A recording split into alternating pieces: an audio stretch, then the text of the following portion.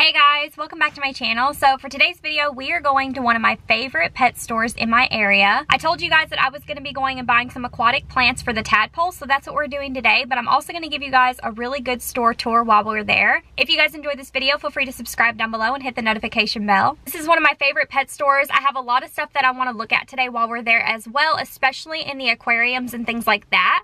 So I hope you guys enjoy this store tour.